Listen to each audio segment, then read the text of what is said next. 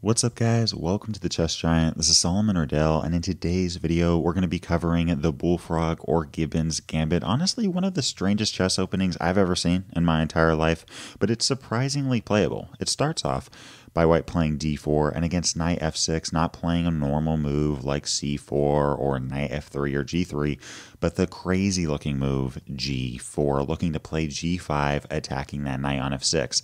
Now in today's video we're really going to be putting an emphasis on what to do against the accepted variation. But what happens if black just plays a move like d5? Well, now we're going to play g5, taking up space on the king side of the board, attacking that knight on f6. And if a move like knight e4, we can now play f3, kicking that knight back to d6, in which case we can now play knight c3, supporting this e4 pawn push. And right now, I mean, this is a very difficult position to play with as the black pieces. Right now, we're putting a ton of pressure on d5 with both our e4 pawn and our knight on c3. And obviously, the queen isn't defending it right now because of this very awkwardly placed knight on d6. So if black does play a move like d takes e4, this actually turns out to be a mistake, as tempting as it is, because we can just take back with the f-pawn, and now two of our centralized pawns are really looking to take control of that fifth rank, not to mention our pawn on g5 attacking both f6 and h6. This is a very fun position to play with as the white pieces, not to mention that this knight on d6 is very awkwardly placed. I mean, when's the last time you saw a knight on d6 at move 7 in the game? So that covers what happens if black plays a move like d6 or d5. We're simply going to play g5, attacking that knight, and then look to really control the center of the board. What happens if black takes the pawn on g4? Well, again, we're taking full control of the center of the board at move 3 with e4, taking control of the center of the board, and on top of that, attacking the knight on g4. Now, really, in this position, black generally has two options: defending the knight or dropping the knight back. One option is knight f6, and the other two options we're going to be covering in this video are d6 and d5. Let's first take a look at knight f6. What do we do against this move? Well, again, we're going to push. This is a gambit. We're trying to play aggressive attacking chess by playing e5, really looking to put some pressure on that knight. And if knight g8 is played, I mean, black's pieces haven't even moved, and we have a pretty good edge in development and space in the center of the board. And if the move knight d5 is played, we're going to play c4, kicking that knight back to b6, forcing black to play the same knight for the fifth straight move. And now we have knight c3. And honestly, in this position, I think it's probably in black's best interest to really try to undermine the center of the board here with a move like d6. But now we just naturally develop with knight f3, prepared for d takes e5 with knight takes e5. This knight on e5 would be a very strong centralized minor piece. If a move like bishop g4 looking to pin the knight, that's okay. We're going to play rook g1, attacking that bishop and really enjoying this open file, putting some pressure on g7 once that bishop gets out of the way. And if a move like knight c6, which by the way is a very common idea in the Alekhine's defense, I mean, playing d6, having a knight on b6, and then putting this knight on c6, really trying to put some pressure on the centralized pawns, this actually turns out to be a big mistake because of the key move, e6. This is a very strong move, idea being if bishop takes e6, we can play d5, forking both of the minor pieces, and if f takes e6, we can play knight g5. I absolutely love this move. Really, the whole idea is that we want to play queen f3, followed by queen f7 check, swing this bishop to h3, and really put a ton of pressure on that e6 pawn. And there's really no way for black to stop this. I mean, if black does play a move like h6 trying to attack our knight, well, we just play queen h5 with check, attacking the king. If king d7, we now break the game open with d5, attacking both the knight and this pawn on e6. And here, if black does play a move like h takes g5, going, okay, look, I'll give you my rook, we'll be sitting at even material, and yes, my king is a little bit awkwardly placed, but then I can play knight e5, and sitting at even material, I can use both of my knights to really try to attack that c4 pawn and try to crawl back into this game. But this is a mistake, because we now have d takes e6 with check, attacking the king, and now we actually have a forced mate in 5. King takes e6 is played. We have bishop h3 check, attacking the king, and following king f6, bishop takes g5. And now after king e5, I mean, there's a ton of different ways to win here, but the quickest route is bishop f6. What a move. I mean, both our queen and our bishop are both attacked by 2 pawns, the king and the rook on h8, but because it's a double check, black can't capture both, and if black does capture the bishop on f6, well, we simply have knight e4, checkmate, game over, and if king f4, I mean, well, the king's on f4. We play queen g5 check, forcing that king to f3, in which case we now play queen e3 checkmate, game over.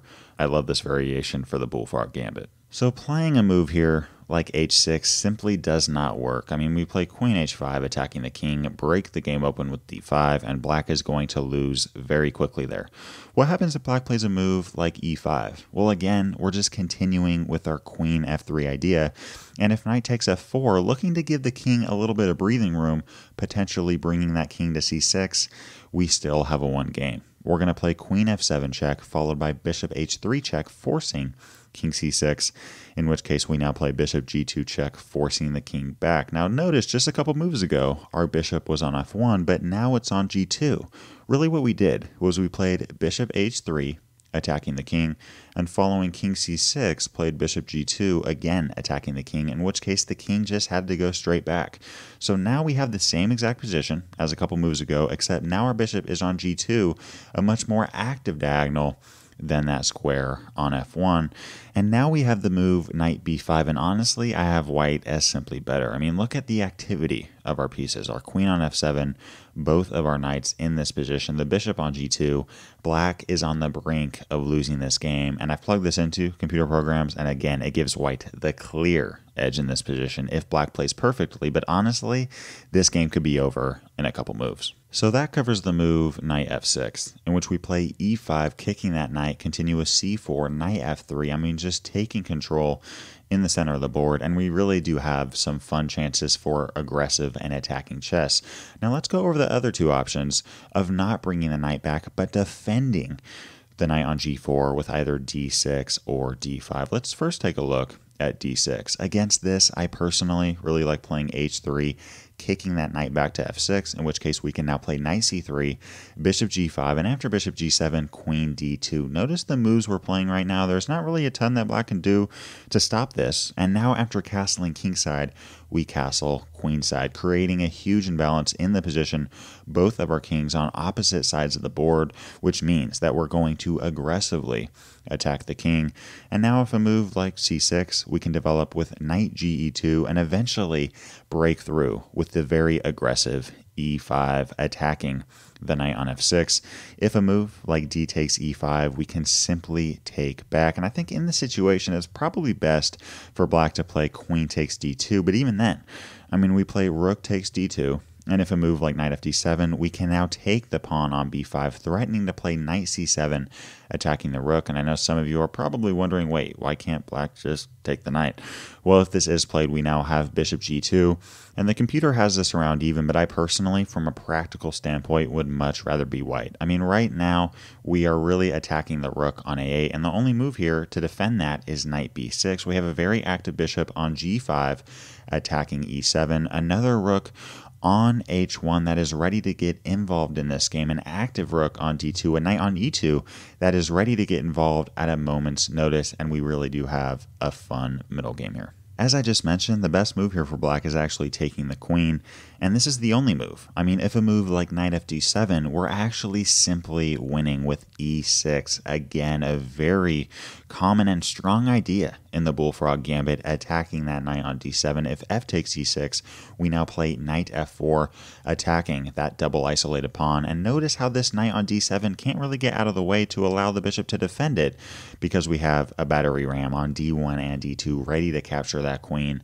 on d8. Honestly, in this position, white is simply winning, and it really does surprise me just how dangerous the Bullfrog Gambit is. I mean, yes, if black plays perfectly, they're going to be okay, but I mean, we're talking very reasonable looking moves, and all of a sudden, you have a knight on f4 attacking e6, a strong bishop on g5, a battery ram on d2 and d1. I mean, this is clearly winning for white, and honestly, all of black's moves seem pretty reasonable. The Bullfrog Gambit is extremely dangerous. So we just covered the move d6, in which we play h3, kicking that knight back, continue with knight c3, bishop g5, queen d2, castle queenside, and we really do have some fun attacking chess.